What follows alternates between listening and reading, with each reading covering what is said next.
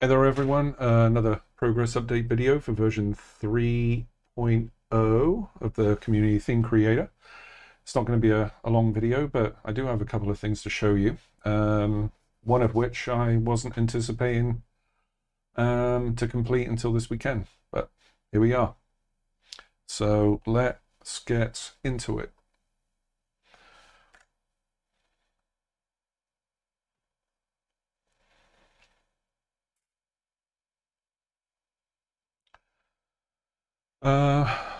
So I did mention in the last video that I was incorporating the theme-specific options. So if I take this theme here and just click Edit, and we have our theme-specific options here, this is all now complete, okay?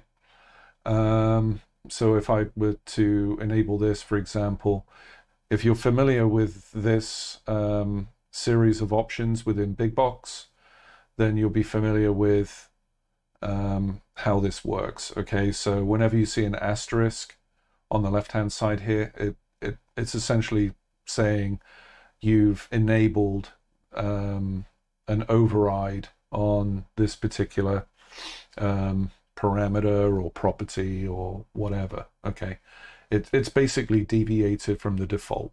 Okay, so, and again, with views, I've got this set up. I mean, my theme is still in development, so I really don't have a great deal of views, but I have told it that, or at least the default anyway, is that with the platform view, it will go to text list. For the games list view, it will go to text list. I mean, if I were to pick different views here, again, you would see the asterisk to say, hey, you've deviated from the default. Okay. And I definitely needed these ones on in order to make the filter text appear. Okay. So this is now complete. So I think you'll find this very useful, especially if you want to use it just as an entry point. You want to specify exactly which platform view the user will see first, which games view the user will see first. It's kind of cool. Anyway, that's it. So let's go to the CTC Mega Theme. And let me just make it full screen. So I've changed up a couple of things. It's still a work in progress, all right? So I moved like the filter criteria from up here into its own dedicated kind of panel here, and it's really kind of conditioned whether it displays that whole panel or not, and we'll get into that. But what's more important is this area over here. Okay, so if I go to let's say Sinclair ZX Spectrum, and actually before I do that, let me just edit the view so it doesn't kick off these new animations. All right, so details panel, here's our animations. I'm gonna delete these. I'm gonna re-add them anyway.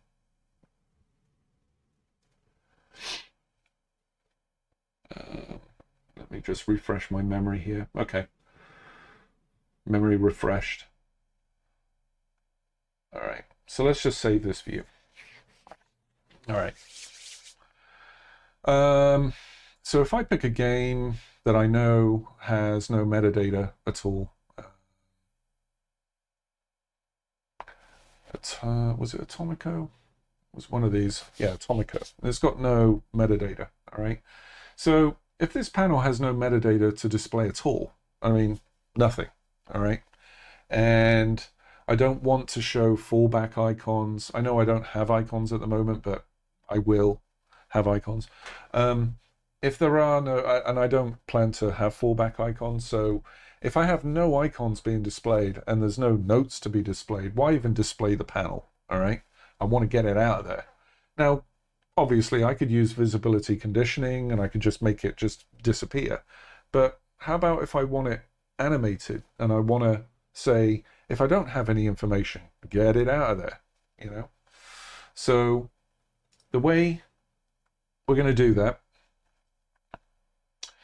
is, first of all, see this divider line here, okay? I'm going to use the divider line as the decision maker to say whether or not the panel goes or appears on screen, okay? So this will ultimately have all the conditioning on it to say if the notes contain nothing and this icon has nothing, or this metadata has nothing and this metadata has nothing. So it'll be a whole series of and no value and no value and no value and so on and so forth, right? If that condition is true, then it will essentially collapse that divider line, okay? So the divider line will be in two states. It'll either be visible or collapsed, all right? And we'll use that to trigger an animation, okay, of this panel.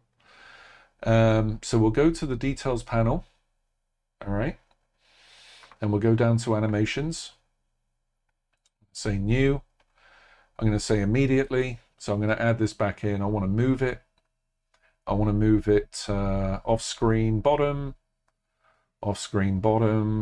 basically just as soon as this view loads, you won't even see it. It's going to be off screen. All right. Now, here's the new bit. This was just added. So new, it's a custom condition. So this is new condition. And I'm going to say when panel details, panel divider, visibility is visible. When that condition is true, execute this series of animations. In this case, I've only got one, or I'm only planning on one. And we want to move it from current location to define location, and it's going to take 0.5, all right? And just to be doubly sure, what did I say? If the divider panel line is visible. So basically, I want to make the whole panel visible. So move it from the bottom of the screen to its defined location here, all right? And we'll go in, I'm going to copy this line. We're still using a move, and I'm going to move it from current location to off-screen bottom, and I want it to be a little bit snappier, 0.25. But this time, I only want to do that if the divider line is collapsed. All right, if it's collapsed, get that panel off screen. All right. So I'll save it. And now we'll go to Atomico, and the panel disappears. Click on a game that has data, comes back. All right. So this is brand new. And, you know, you can do whatever you want. I mean, it all depends on what animations you want to put together. That's nothing new. But now you can really home in on very specific scenarios of when you want to trigger those animations, which is critical. Now, the cool thing is that I'm pretty much using what I had before. I just incorporated a new triggering system with the conditions that I typically build for visibility and colors and all that kind of stuff. So I already had all this stuff in place. I just needed to link them together. So so it's very familiar, which is good. Now the next thing, what I have planned for this weekend is to incorporate animations which are not currently available in the wheel item designer. Okay, so I'm going to open that up so animation is available, and with that, now you can specify custom conditioning for those animations. So for example, if the wheel item is now selected, maybe you want to fade out something and fade something in, or maybe you want to show a video, or whatever you want to do. Okay. Like I said, you don't have that capability today, but now that I've got this new animation triggering system in play, I plan to use it within the wheel item. So fingers crossed I can actually do that. I see no reason why I can't. All right. So we'll see how that goes this weekend. But essentially, that is pretty much it. And I've got these animation settings set up for the platform view, the wall view, and all that kind of good stuff. So what I'll do, I'll just go ahead and publish the theme real quick, and I'll run it through Big Box. And I'm actually running the latest beta version of Big Box, which I think was dropped yesterday. All right, so I haven't done anything out of the ordinary. It was running these themes just fine. So let's run Big Box.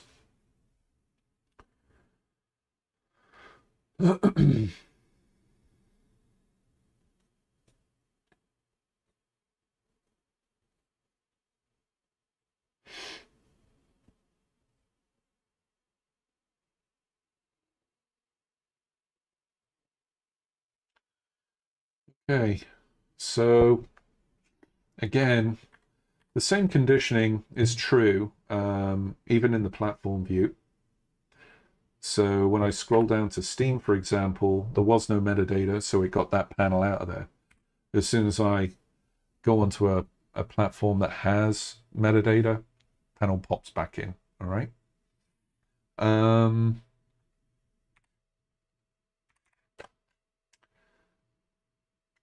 Wall view, let's see, text list.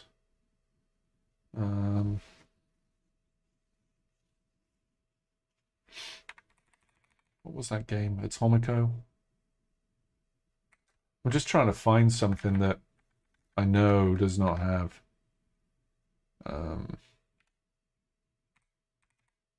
metadata. Yeah, there you go. All right. So it works just fine. Now, with the filter section, I can't show you the mouse pointer, but above the text list wheel, okay? So, for example, if I go in and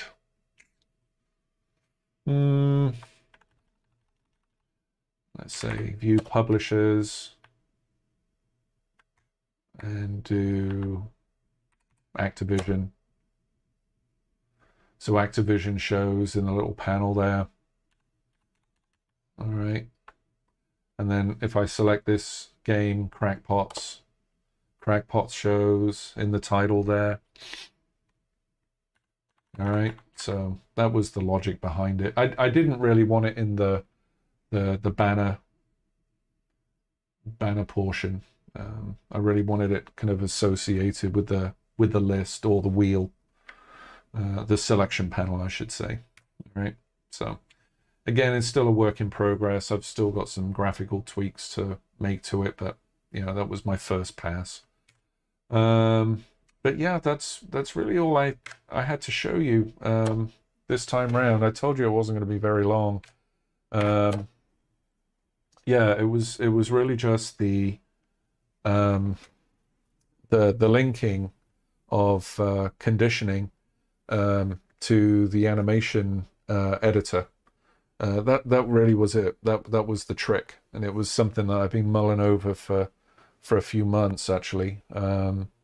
So like I said, I managed to get it done at like 2 o'clock this morning. Yeah, I've got a ton of testing to do still, and like I said, I want to incorporate into the wheel item designer this weekend. So that's yet another layer that I have to go to. So again, that's all going to be very interesting to see how all this kind of ties together. But yeah, so far so good. It's doing what it's intended to do. So yeah, it'll provide a hell of a lot of flexibility. All right. So I won't be doing a video this weekend. This is pretty much it. We'll see how it goes this weekend with development. And the following weekend I'll hopefully have an update for you, because I'm going to have a considerable amount of testing to do. But yeah, that's pretty much it. I'll catch you in the next video in about a week or so. All right. Take care, everyone.